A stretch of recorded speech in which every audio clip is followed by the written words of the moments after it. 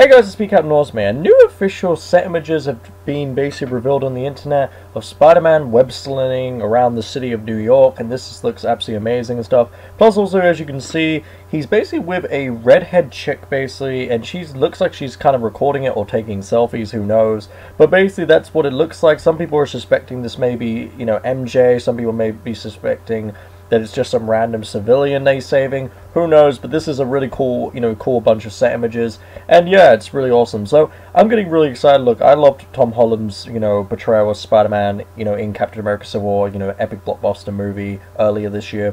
And I can't wait to see his solo movies, especially his first ever one in the MCU, Spider-Man Homecoming, later, next year and everything. So that's going to be really exciting. I can't wait to see that. Plus, we're getting a new vibe, new villains, and new everything. Also, Iron Man and other Avengers and characters are going to appear. So, really exciting time to be a Spider-Man fan, especially at the moment. Especially as they're really going to be exploring more of the Spider-Man mythology and lore. Plus, also, him crossing over more and more with the MCU. So, yeah. Leave a like and comment for your opinions. Discuss more videos and more guys, and bye.